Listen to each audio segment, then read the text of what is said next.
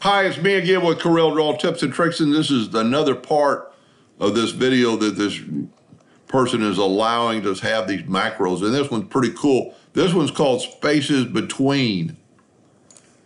And if you've drawn out a lot of squares, and you can kind of do this inside of Corel Draw, but not this quick. So we've got these squares, and they are like 2 inches apart. Let's say we only want them a ½ an inch apart. It moved them all within a ½ of an inch. And what I like about it, you could make every one of these a little bit different size. And that's probably good enough. We'll make one more big one. And then let's hit B and put them all at the bottom of the page.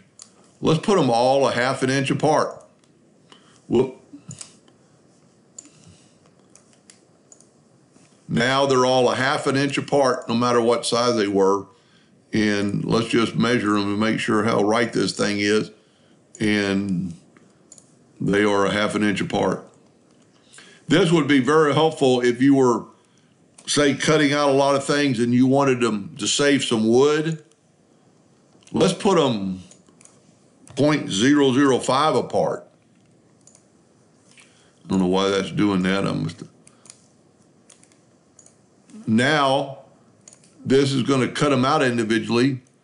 I wouldn't suggest doing this because you're going to get some overdue burn, but you could really get them in there tight. So that is between spaces, and I'm going to, once again, put the link below my video for this. Anyway, I hope that helped a little bit. Thank you for watching.